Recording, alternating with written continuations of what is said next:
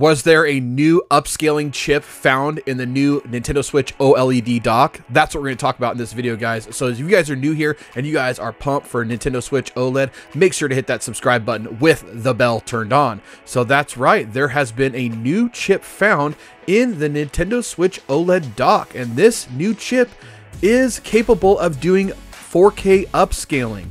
So this comes in from a YouTuber called Nintendo Prime. He got his Nintendo Switch OLED early and he did the teardown of the dock, and what he's found was very interesting. So let's take a look at a photo of his. So this is the new chip that was found by Nintendo Prime, and he found it over here by the HDMI port. This chip is capable of upscaling 4K. I think that is really interesting that it is in the new OLED dock, because this coincides with kind of what I've been saying this whole time, is what is going on with this new dock? Why are we getting a system setting where we can update docks? So next thing he also discovered in this teardown and getting his OLED early is that the new HDMI cable that comes with the OLED dock, it is capable of doing HDMI 2.0, so it can and support 4K upscaling. Now the old cable is HDMI 1.4, so that is not capable of doing upscaling. But I think this is all really interesting how this is all coming to. And why didn't Nintendo talk about this? Why didn't they advertise it? Because they're not ready yet to advertise this. They're not ready yet to push this through.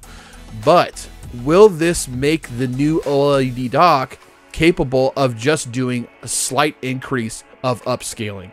Now, with games like Age of Calamity that have terrible frame rate, the game looks great, but the frame rate is terrible. Will we be able, when we dock our Switch, will we be able to get a better frame rate now? I don't know, guys, but I think this is really interesting.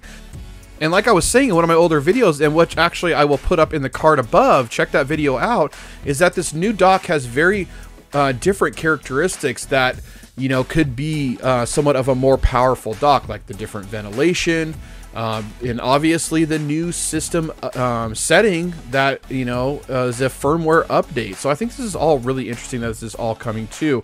Now the Tegra X1 can do 4K upscaling, but only for video, only for like Netflix and Hulu and those kinds of things.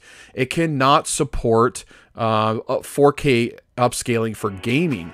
But what I think is really interesting is this dock going to carry through to the next generation? You know, when we do get the new NVIDIA chip in the Nintendo Switch that can do DLSS, because Nintendo is working or has patent technology to focus around DLSS. So I think the next NVIDIA chip they were talking about putting in the Switch is the Lovelace. I believe it's called Lovelace anyway. I could be wrong about that, but I think that's the code name for it. So they are working with NVIDIA and DLSS, and this is all coming too. I think it's really interesting. But when will we see the next generation Nintendo Switch? I don't think we'll see it until either the end of 2022 or maybe even the beginning of 2023. You know, they want to push the OLED for a while, you know, obviously make their money on that, which they're going to, because everybody's going to buy the OLED with the nice screen and all that. But this dock is future proof, and I think that's really cool, and it's really exciting to see what all comes with this new dock, especially with the new firmware updates. So anyways, guys, thank you so much for watching my video.